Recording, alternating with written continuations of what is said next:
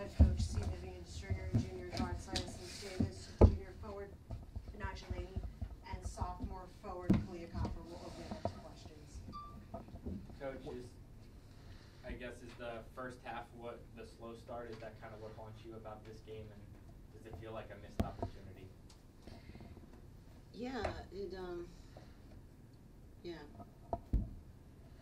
had a couple of those, but this one hurts much more because it has big implications, and I don't even want to go into them now. This team knows what the implications were. Missed opportunity. What else do you say? Questions?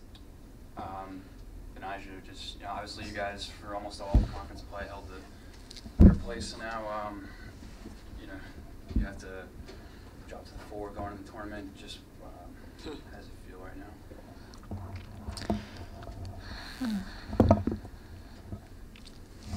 I mean, it hurts us, because we wanted it to be in our favor. But, I mean, we still have to go out and do what we're supposed to do. So, I mean, it hurts us because it's not the easiest way, but... And just down the stretch, did you guys feel like you were going to pull it out? Or how did that feel like in terms of just, did it feel like they were really in control in terms of, like, they kept responding, you guys lost a turnover or something? Yeah, that was the issue. When you're down, you can't trade baskets. We have to be able to maintain and get stops, and we didn't do that. It seemed like every time we would score, they would come down and score. It was just we were trading baskets, and that's what we couldn't do. What Vivian, do you think there was a hangover from the Connecticut game at all? I think team like Connecticut is capable of electrocuting you to the point you have a hangover for a long time.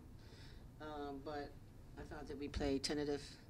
And I mean, at the end of the day, when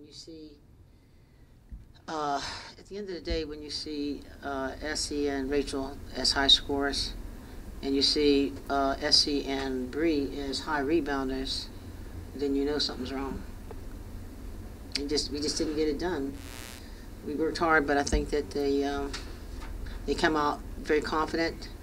They challenged us, put us back on our heels, and we didn't respond until too late.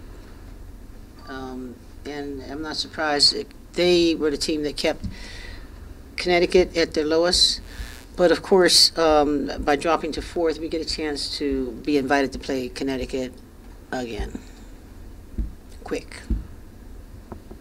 Kahleah, did you feel a little out of sync,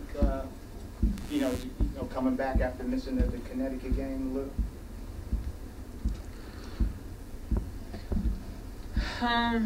Yeah, it's hard coming back like that, and yeah, I felt out of sync. Can you give us an idea, Kahleah? I mean, what kind of pain? Is it pain in the toe? Is it? I mean, Coach said it might be hyperextended. Hyperextended it. Yeah, it hurts every time I walk. It hurts.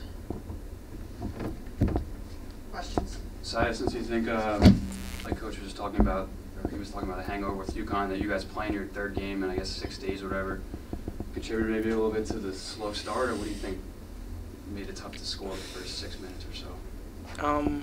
We did come out to a slow start, but that's neither here nor there. About a 6-day stretch. Like, we practice every day. We come to play every day. We just came off to a slow start, which kind of gave us a disadvantage. What the Syessence was Williams, number 10, doing something that you ladies weren't expecting, or? No, not at all. What do you think she was able to get loose?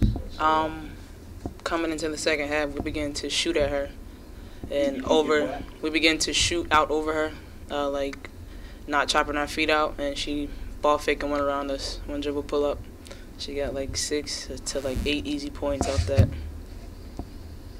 Any other questions?